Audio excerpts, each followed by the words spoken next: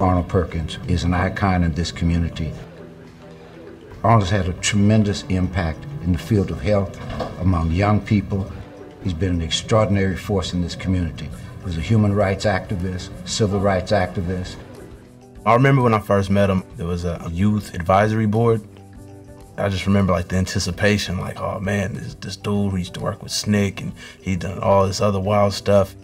He finally comes and he sits down and he's so cool. He's not your talk proper, pull your pants up type dude. You know, he takes you as you are and meets you where you're at and helps you get to a spot where you can really just do something. Every time I come in the building, I just get so excited because I remember where we were.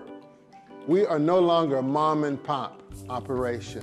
So Arnold has been about going to the next generation, providing the training, the inspiration, all the necessary tools to allow them to take their rightful role as the next level of leadership. And we dreamed it and we did it and we're here now. And how do I humble myself to learn from young people? You know, as opposed to I know it all. That's the thing, the key. Like, that's where the respect comes from. Once the individual humbles themselves and let's go to their ego, and they can really just have a conversation cross-generation or cross-race or cross-gender, whatever. You have to humble yourself first and then find that respect for that person. I see communities as a collection of people who want to move in a unified direction. Now, it doesn't happen all at once. It happens over time. That we build community by allowing people the opportunity to come together, to coalesce together, to be together, to think together, to cry together, to laugh together.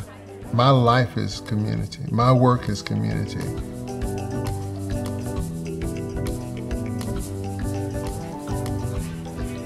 Here we go. You're listening to youthradio.org. Once again, if you want to hear more of this. When we said, oh, well, we found this building, it's going to take a lot of renovation, maybe we should cut corners here and there, Arnold would say, no, it's got to be the best for Oakland's young people. It has to be top of the line, state of the art. And look where we are now. It's because Arnold insisting on excellence. I think that's just representative of how he walks through life every day. If you want to connect with somebody, you actually have to live that example, live what you talk about, live who you are on paper. You can't just be a mythical person on paper. You actually have to have that posture about you. You have to have that aura around you, you know? And Bob Perkins, I'm telling you, when he comes in a room, it's like, you know, it lights up.